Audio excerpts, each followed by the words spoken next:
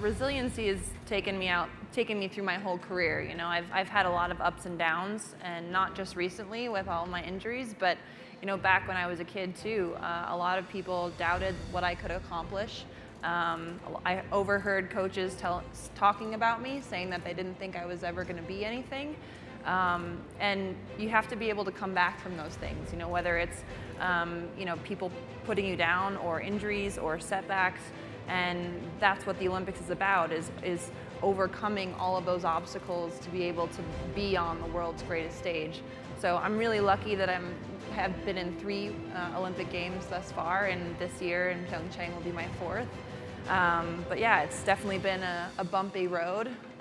Resiliency has played a huge part in my career.